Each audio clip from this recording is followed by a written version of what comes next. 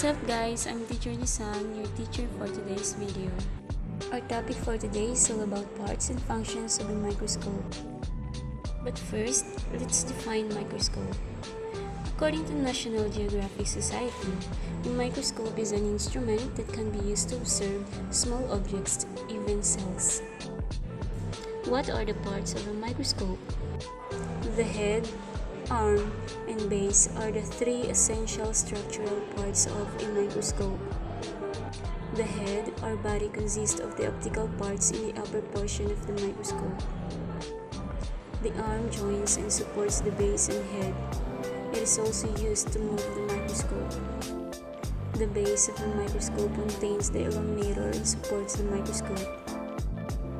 The optical parts of the microscopes are as follows.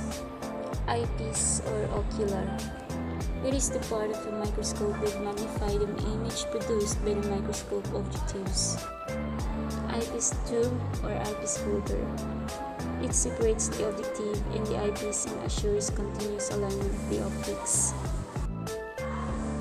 Objective lenses. The lenses that directly observe the object the microscope user is examining.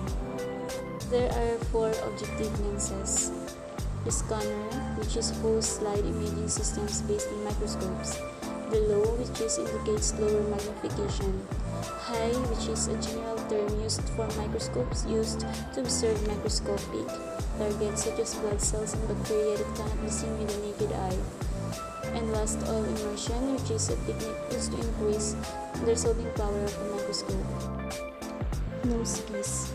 The end piece of a microscope body to which an objective is attached and which often consists of a revolving holder for 2 or more objectives. Force adjustment knob.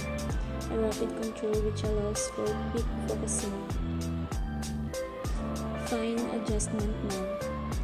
A slow but precise control used to fine focus the image when viewing. Stage, where the specimen is placed for observation. Condenser. They act to gather light from the microscope's light source and concentrate it into a core of light that illuminates the specimen. Aperture. The measure of its ability to gather light and resolve fine specimen detail at a fixed oblique distance. Microscopic illuminator. To provide even high-intensity light at the base of the field aperture. Diaphragm microscope. An adjustable assembly of thin metal leaves for varying the size of openings that determine the cross-section of the light ray. Condenser focus knobs. It allows the user to move the condenser lens assembly up or down. Abicondenser. An adjustable lens used as a condenser for a compound microscope. The rock stop.